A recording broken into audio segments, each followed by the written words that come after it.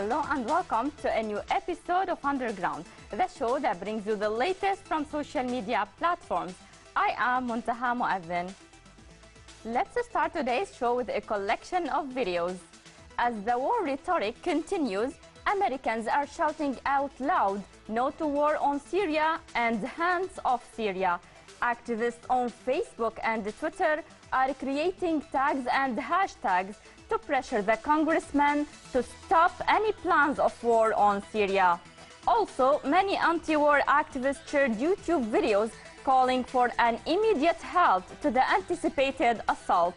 This one video on the issue is created by a Lebanese journalist. Let's take a look. Says there is evidence that chemical weapons have been used in Syria, but it suspects rebel forces are responsible, not the government.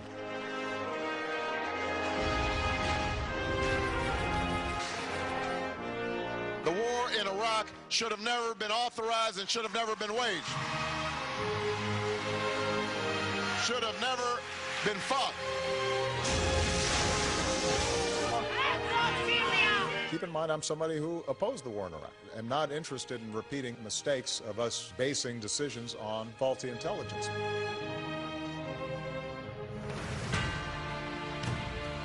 Images can be very dramatic. Coverage can be despairing. But reality is much more powerful. The truth should come from facts and not from images.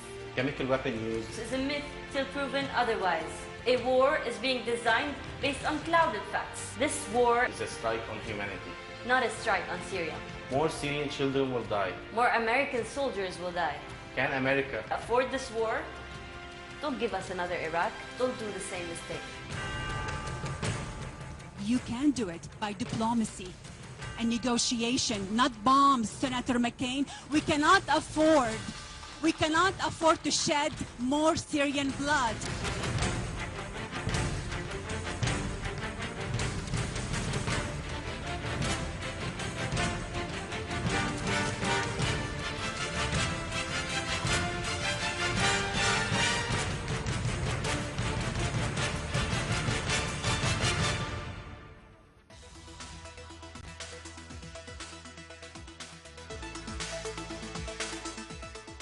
In the same context, we prepared a clip that summarizes the reaction of some influential American figures using social media websites regarding Obama's plans to onslaught Syria. Good evening. 12 years after we were attacked by Al-Qaeda, 12 years after 3,000 Americans were killed by Al-Qaeda, President Obama now asks us to be allies with Al-Qaeda. That's how Senator Ron Paul slammed President Barack Obama's plan to onslaught Syria. However, it wasn't only Senator Paul who criticized Obama. Several American figures did the same on social media websites.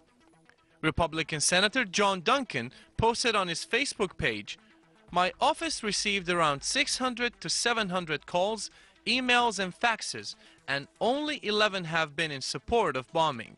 I'm not sure I have seen such a strong reaction on any issue." Senator John Culberson also posted on his Facebook page saying, "I believe the House vote on the resolution authorizing the use of military force in Syria should be held on September 11th, the 12th anniversary of the 9/11 attacks. This will give clarity to the debate, and by defeating the resolution, the House will honor the victims of 9/11 by refusing to support Al-Qaeda." The American politician Phil Gingrey criticized Obama's speech. "Obama's ego is beyond belief. While discussing Syria, the president said he consulted with my military. No, Mr. President, it is the military of the United States of America, not yours." And finally, the American business magnate and author Donald Trump tweeted, "The terrorists in Syria are calling themselves rebels and getting away with it because our leaders are so completely stupid." A video created by the Dutch-Iranian filmmaker Bahram Sadeghi uploaded to YouTube shows him phoning the American National Security Agency to retrieve a lost email. The conversation is meant to criticize the USA for its monitoring policies on internet users. What did he get in response? Let's see.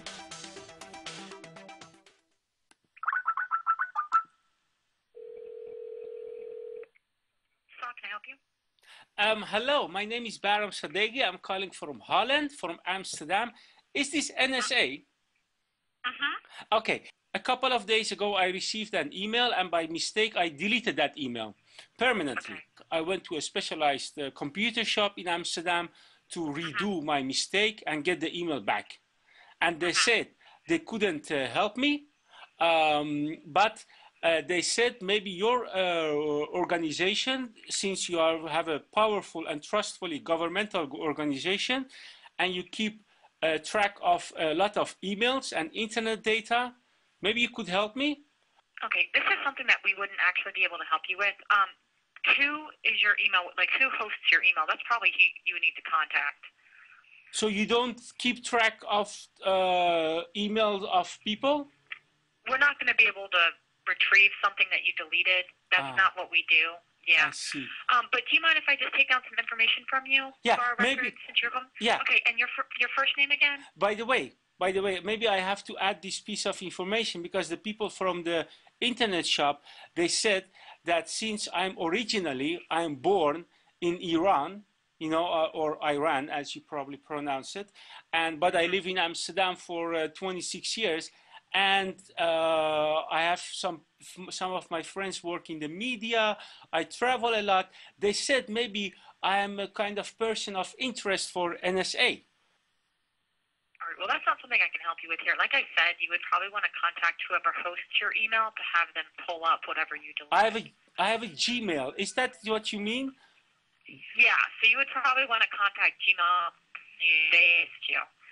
You don't work with Gmail? Or Google in general, together? This is not something that we'd be able to assist you with. Oh, maybe I should rephrase my question. You don't work together in cooperation with Google? Well, I don't know, sir. I just hear and I take phone calls. If you mind if I just get some contact information for you? Yeah. Okay, and your first name? Excuse me, ma'am. One more piece of information, maybe. Do you have any idea whether you have like a sister organization in Holland or in Europe? You know, like a NSA from Holland, and strong and trustfully sister organization in Holland who can help me?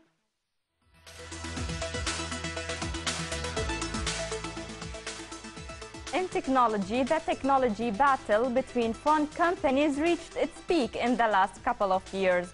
Experts conducted comparisons between the different releases of these brands, coming up to various conclusions. Recently, Apple issued an iPhone 5S, but the product didn't satisfy many. This video is making fun of the new smartphone by Apple. Let's take a look. Here at Apple, we are obsessed with breaking new boundaries, and today we throw all of that out the window, and yet somehow still break boundaries. We have found a way to sell the exact same iPhone a year later, changing nothing but the name, and sell millions. And we call it the iPhone 5S. The S stands for sane. What this tells us is that people don't really want change. Their love for Siri proves that ignorance is bliss. They still want to go on unforeseen adventures with Apple Maps.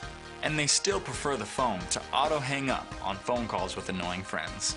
So it would be stupid to change what is already perfection. We decided to spend more time on marketing, because all that time added up is time. Added up. We laid off our entire engineering staff to show how dedicated we are to this new direction. We have become incredibly innovative. Without exception. We're breaking new ground every day on how to deceive our mindless, loyal customers. We have decided to take our world-famous secrecy public by taking the same secrecy to the products while you have them. We haven't even put the new name on the back of the iPhone 5S, so you too can be just as deceptive as we are. The new iPhone 5S is definitely the best phone. Actually, we did change one thing. Your existing cables will no longer work. Introducing the magical new cable, the Lightning S.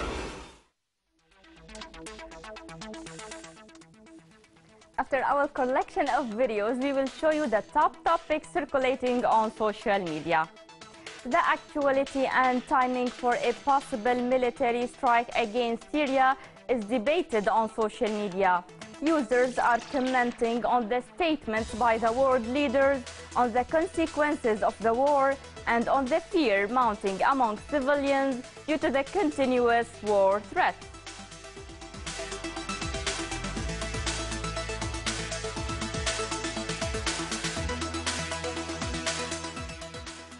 A campaign of condemnations to the Arab leaders was witnessed on social media regarding their positions in the war rhetoric against Syria. Netizens went critical after some Arab countries accused Syria of using chemical weapons, giving the green light for the Western military intervention in the country.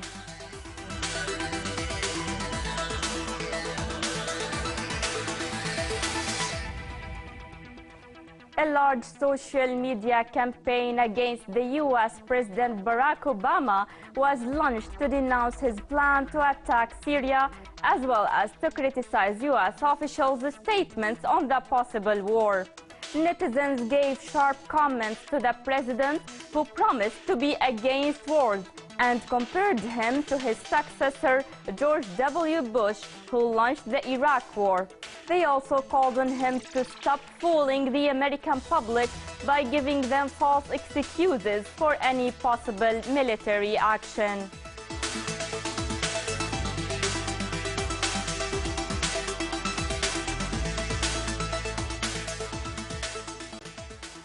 Now let's stop for our short break and then we will be back.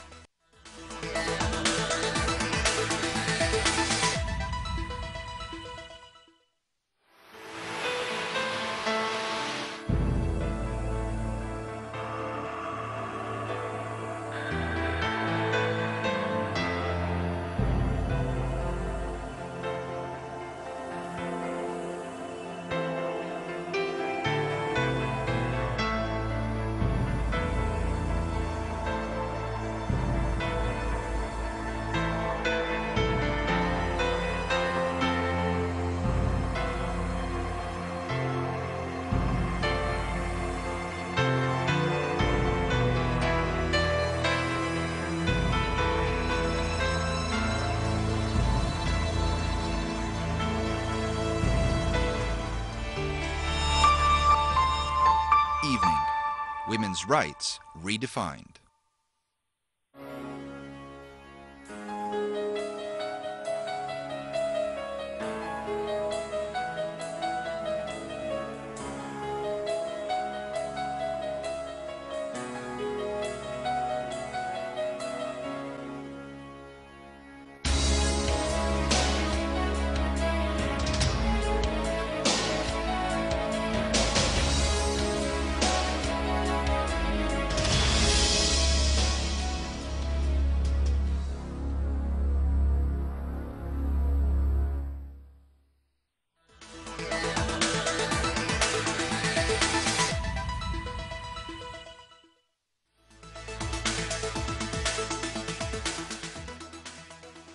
Welcome back.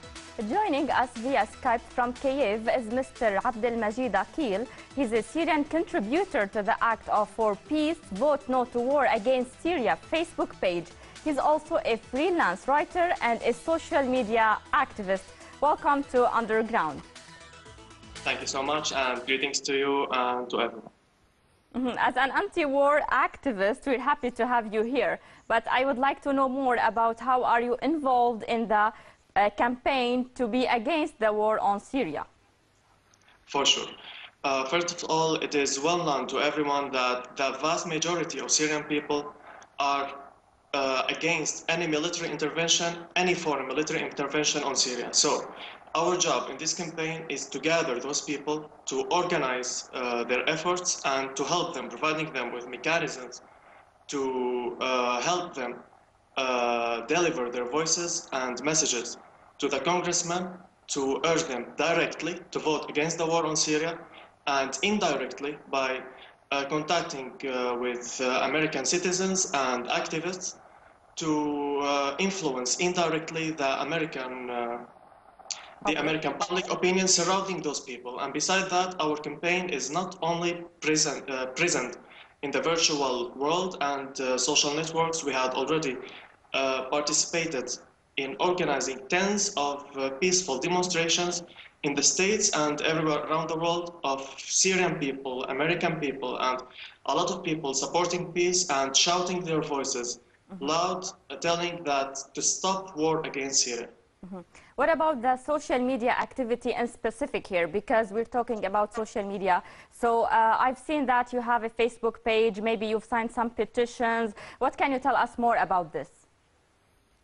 About how we work exactly, yes? How you work on social media, via social media. Via social media, how we work exactly. Okay, our page, when anyone likes our page, so he will be always updated with all of our updates that we make on our page. We put the links of congressmen and a lot of American activists and journalists, and we gather people, we organize the efforts of people, providing them with some united messages, translated to English for sure, and helping them how to deliver those messages to the congressmen and to people who elected those congressmen, I mean American people.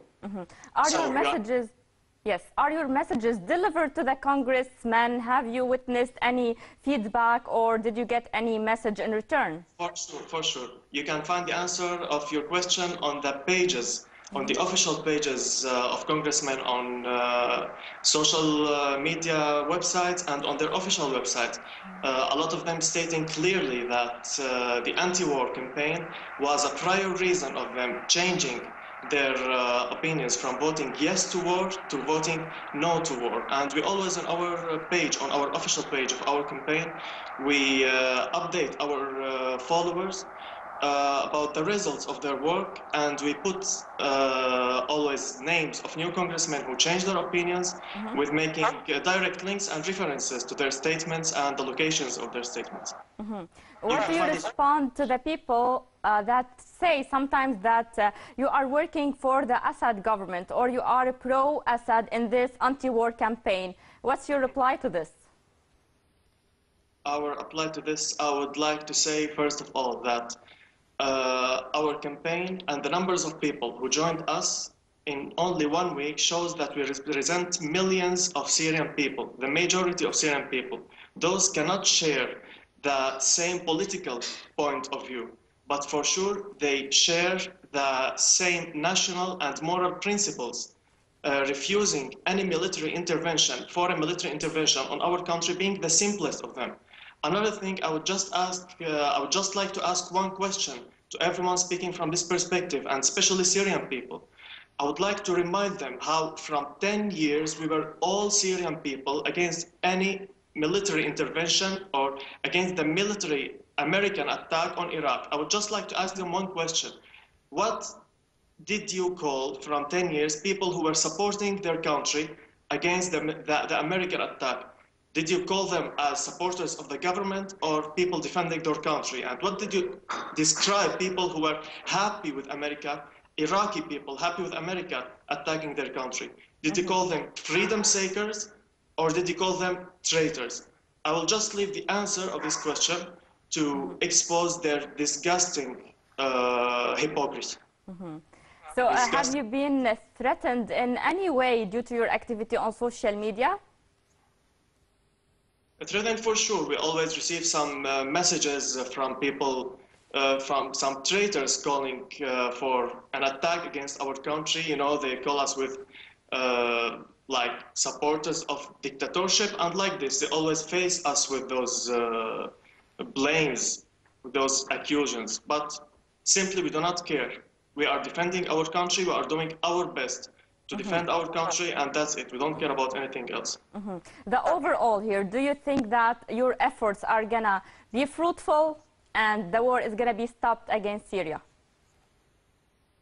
We hope so. The results that we have already got are all positive, and especially that the American public media, public opinion is on the side of us. Those people always who told their officials, who told the congressmen that they must represent them and who they elected them, they always tell them, like, we didn't elect you to send our people to die in Syria. We didn't elect you to employ our money in business war. We elected you to employ this money in education, in healthcare, in public services, and so forth. So when their officials here come to face them with the excuse that, but we are Americans, not selfish, and we have moral and humanitarian duties towards Syrian people. Here, it's our turn to show those American people, to face them with the fact that their media, the Western media, have been making a falsification of facts, and that their officials are lying, and that we, the majority, the vast majority of Syrian people, are against this war. So Congress will have no more excuses in front of their people, and like Congressman Justin Amash just said, they will need to clean their offices. Mr. Abdelmajid Aqil, thank you so much for joining us on Underground today. You are a Syrian freelance writer and a social media activist.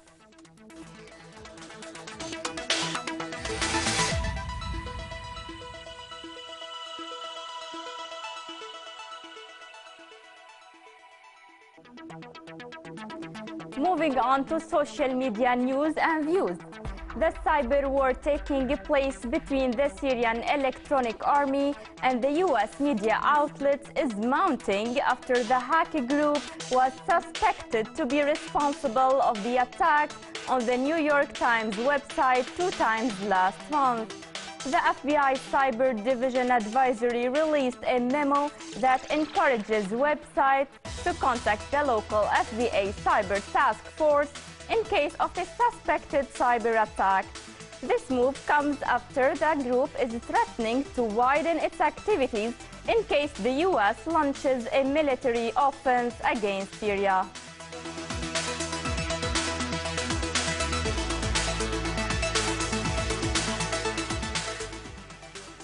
The hashtag Syria continues to trend this week. Using the slogan Syria Another Iraq, tweets are pointing to the presence of a historical analogy between the war on Iraq and the anticipated one on Syria by the United States. Users wrote, "It seems like 2003 all over again." They also criticized Obama's administration for using the chemical weapons attack as a pretext for a war on Syria, the same way he did before in the Iraq war, using the false excuses of weapons of mass destruction.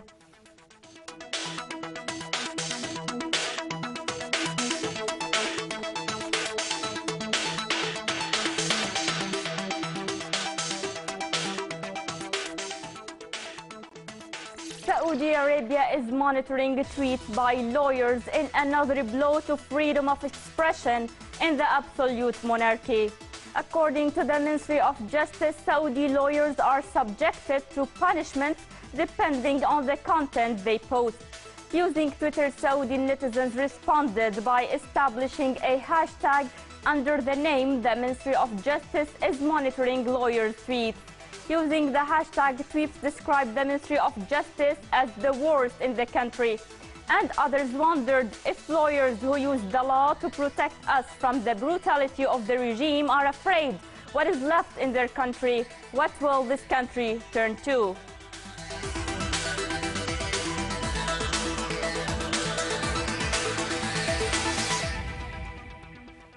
A stork made social media buzz in Egypt after it was accused of espionage and arrested.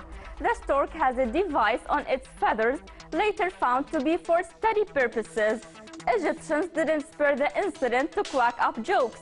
They created a hashtag titled Spy Duck and tweeted the jokes. Finally, the bird was served for dinner.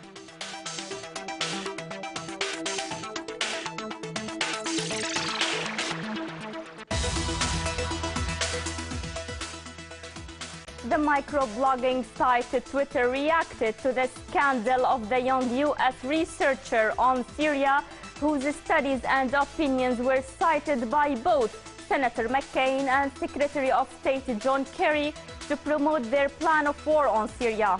The writer who wrote an op-ed to the Wall Street Journal lately on Syria was fired from her job at the Institute of the Study of War for faking her academic credentials and losing any credibility to her work.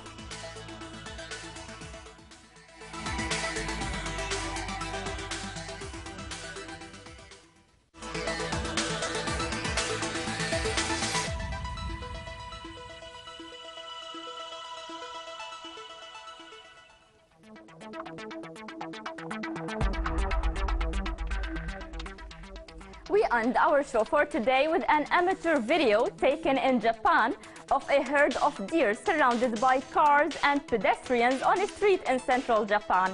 The deer seems ignoring the surrounding, as well as some people who seemed less interested, while others started taking pictures and stopped for watching.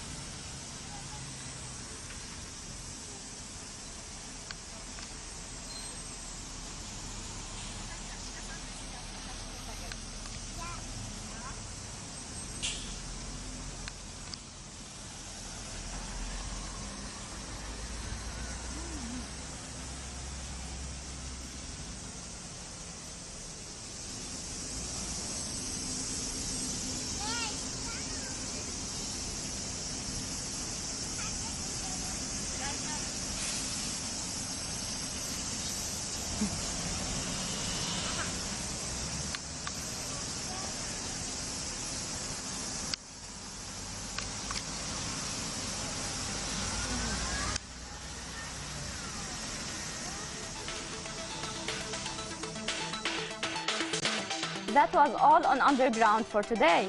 Our thanks for watching. Bye-bye.